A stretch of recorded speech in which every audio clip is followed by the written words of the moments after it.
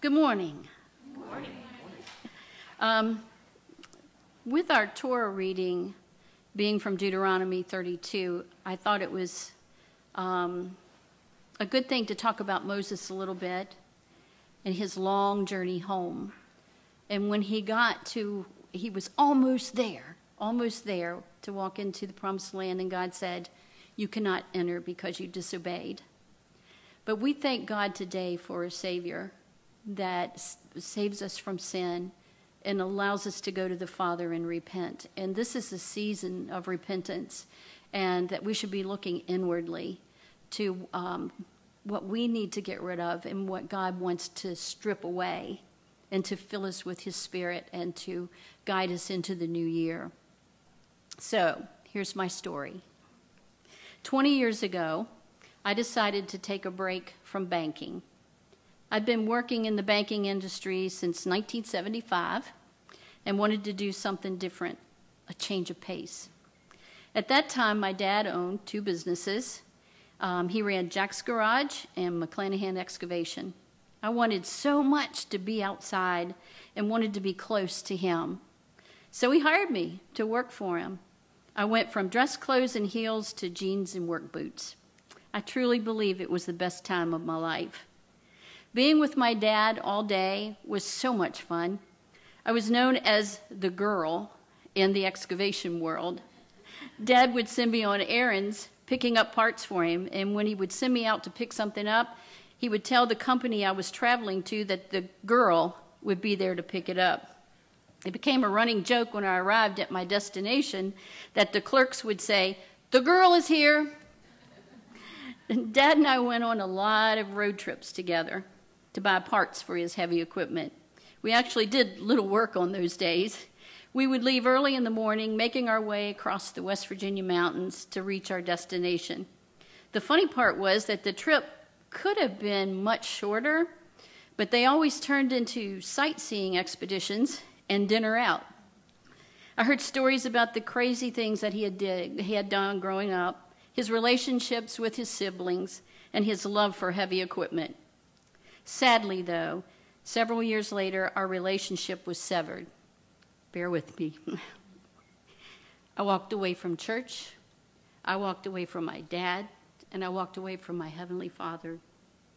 Yes, it was fun for a while, but fun turned into sorrow and a longing in my heart to return home.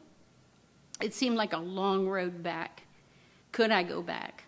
Most importantly, would God allow me to come back?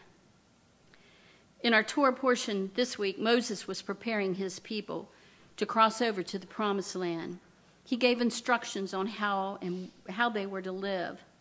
I believe he was so happy that God's chosen ones had finally reached their destination and were about to enter the Promised Land.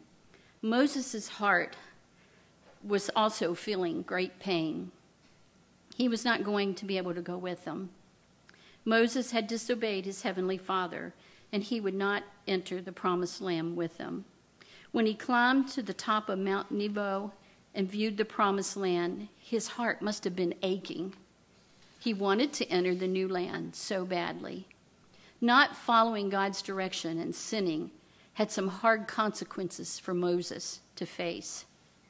Praise God for his forgiveness and sending his son Yeshua, who died for our sins and said, "Repent, turn from your evil ways, and follow me." I did turn back to God. Hallelujah. I'm here. But I knew I had one more thing to do. I needed to take the long road back to my earthly father's house. It was about an hour drive from where I was to my dad's house. The closer I came to my destination, the faster my heart was beating. I pulled into his driveway, and I sat in the car for a few minutes. A lot of thoughts were running through my head. Would he welcome me back? Would he send me away? When I got out of the car, I saw him a short distance away working on some of his machinery, and he had not heard me pull in. Took a deep breath, and I walked up behind him and called out, "Dad, I'm home. I'm sorry." He turned around and smiled and said, "I knew you'd be back when you were ready." He grabbed me and gave me a big hug. I believe this is how our Heavenly Father is. If we truly repent and turn back to him, he is there waiting for us. But just like Moses, we need to remember there are consequences for our sins, and it takes time to overcome. My Heavenly Father and my earthly father have forgiven me. Every mile of the long road back has been worth it.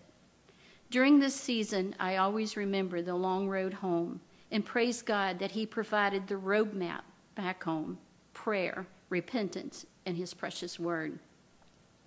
This journey has made me stronger in my walk with God.